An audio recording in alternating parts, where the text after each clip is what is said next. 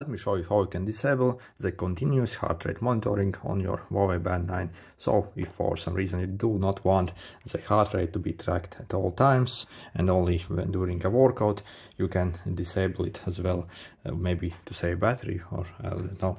So anyway, you have to go to your phone to do that. You can't do that on the watch itself.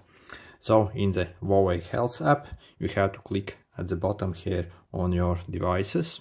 Then click on your Huawei Band 9, then click on Health Monitoring, and click this Continuous Heart Rate Monitoring.